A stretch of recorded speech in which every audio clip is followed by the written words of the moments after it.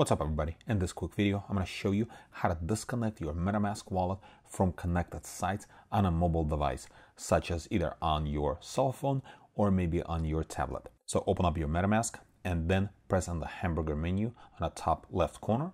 And then in here, we need to press on settings.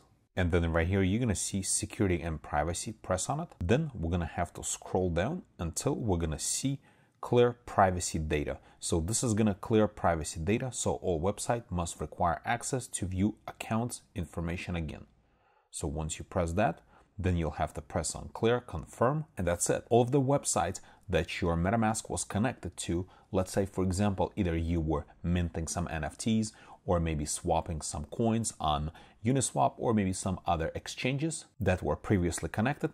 Now they're all going to be disconnected. And next time you're going to try to connect, you'll have to reconnect your MetaMask to that specific website.